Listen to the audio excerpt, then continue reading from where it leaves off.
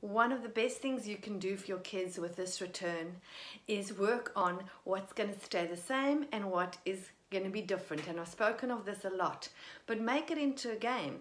You can ask them, what do you think is going to be the same when you go back to school? And they might not even be able to think, because they've been thinking of the masks, they've been thinking of the social distancing, they've been thinking of all the things that are going to be different.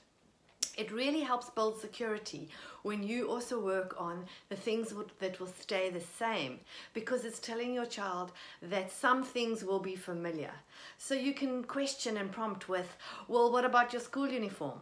Oh, that's going to stay the same. What about your teacher? That's going to stay the same. What about your classmates? It's going to be the same classmates. Maybe if your class is divided into two, only half your classmates will be in your class with you. That's a little bit different, but still it's the same classmates. What about your books? What about the subjects you're going to be doing?